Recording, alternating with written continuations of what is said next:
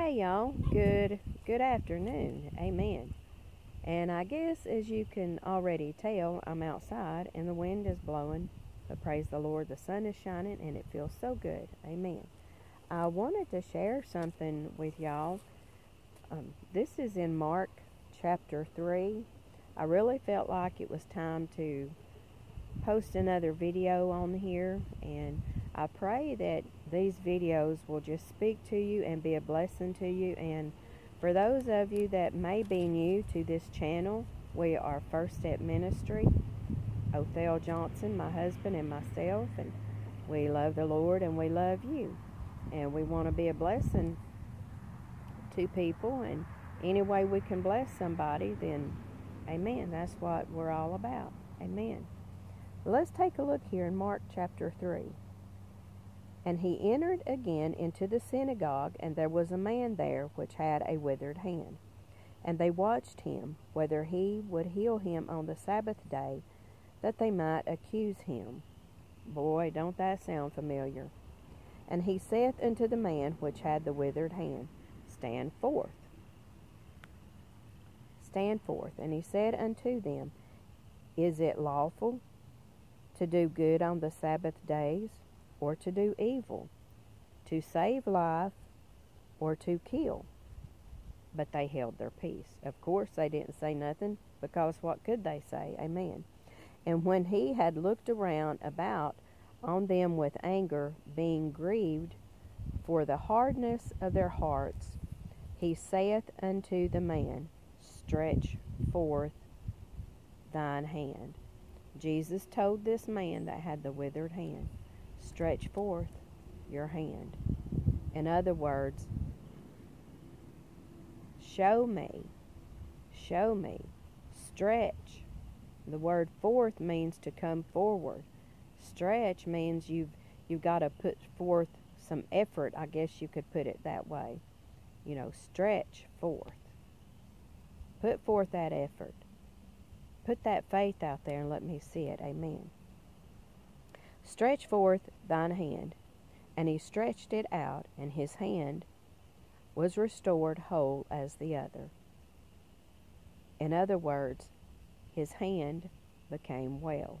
Wow. Amen. And the Pharisees went forth and straightway took counsel with the Herodians against him, how they might destroy him. See, they were trying to destroy Jesus for the good works, the miracles, the healings that he done. Jesus went against the grain. That's what I'm hearing in my spirit right now. Jesus went against the grain.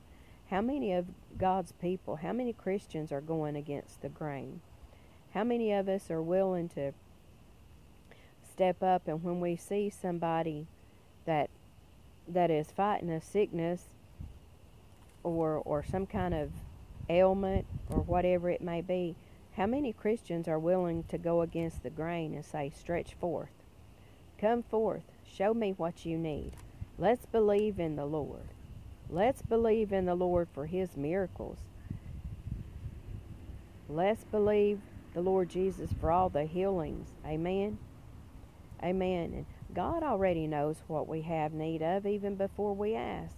But see, the point here is that Jesus said, Stretch forth. Stretch forth thy hand. Jesus already knew that his hand was withered. Jesus already knew. And Jesus already knew that because he would obey and do the will of his Father, Jesus already knew that he would face adversity. How many Christians, how many of us today are facing adversity because we do tell people the truth, and we are going about doing good, trying to get people, to surrender to the Lord, and, praying for people and speaking life over people. Amen. Amen. Jesus says, Stretch forth thy hand. And as soon as the man stretched forth his hand, that withered hand became well. It became whole. It was just like the other one, like nothing had ever happened to it. Amen. But see, sometimes, church, we got to put forth a little bit of effort. You know, it's easy to say that we have faith, but God wanted this man here to prove that he had the faith. Amen. This man had to do something. Stretch forth. Stretch forth. Sometimes we have to do something. We have to stretch forth. And we have to show God, hey, look, God, this is what I'm going through. This is what I need.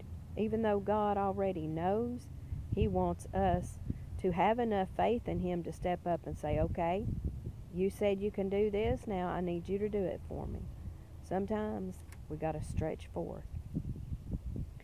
Whether it's a withered hand, or maybe you're facing some financial issues, financial difficulties, or maybe it's a loved one that is sick and they just need God to touch them. Whatever that withered hand may be, you know, just stretch it forth and watch God work for you. Watch God work for you. Sometimes we have to put our faith into action. Amen. Sometimes we have to put our faith into action. Amen. But I just wanted to share that with y'all. And if you are new to our channel, First Step Ministry, we love you. We love the Lord, and we love trying to be a blessing to other people. We try to be obedient. We always want God to shine through us, and we always want God to speak through us. Amen.